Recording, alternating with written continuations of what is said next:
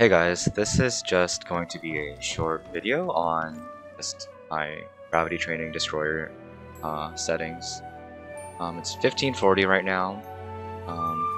My spec is pretty high at 1774. I'm missing a little bit of spec on my neck and of course some of my accessories.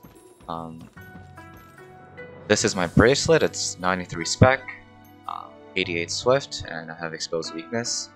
Ideally this should be crit instead of swift, but I picked up this exposed weakness on this bracelet, so I just kept it like this. Here's the quality on my gear. Or sorry, my accessories rather. This is my rock, which allowed me to get some pretty cheap accessories. And here's the quality on my gear. Pretty high. I want to say pretty high, it's kind of high. I got pretty lucky on this character. I have 100 quality weapon, which is why I'm probably doing a lot more damage than, you know, just like a standard alt. This is my engravings. This is just pretty standard. You could replace Barricade with Curse-Doll. I think they do about the same damage, but Barricade, you almost always have your shield up when you do damage anyway, so it's like a why not thing. Here are my gems. Just level 5s on everything except hypergravity. You don't need the cooldown gem on hypergravity, just the damage. And here are my tripods. So let's just go down from the very beginning. Also, just take a look at the runes. I'm not going to really mention it, but these are my runes. Mostly Gale Winds because you don't really need anything else. So yeah.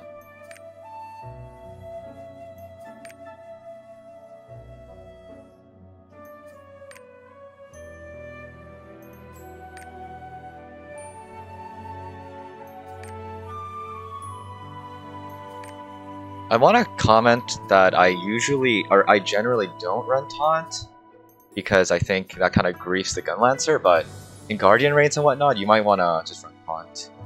But I don't think it's particularly necessary.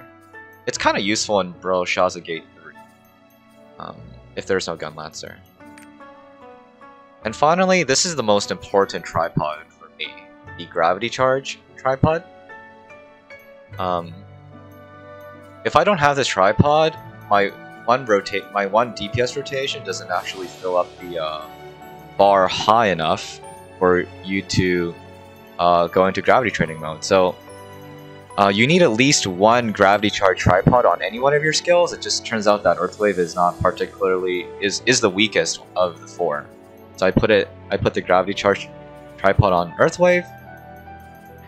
And again, this is required, or else you don't get your full bar in one rotation. Now, I only need one gravity charge tripod because I have very high spec. I think the threshold was something like 1750 or something like that.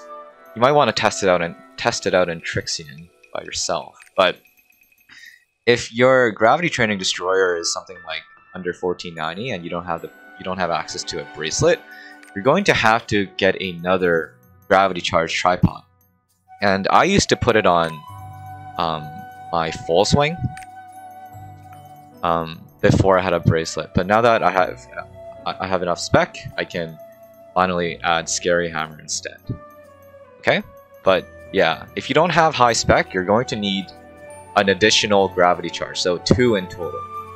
And it doesn't actually cripple your damage that much because your main damage ability is your hypergravity, your gravity training bonk skill, rather than these skills. So I wouldn't feel too bad about having to add a second gravity charge. But yeah, that's it. Hope that helped. I'll just go to Trixian real quick and just do a rotation. So my rotation would go something like this.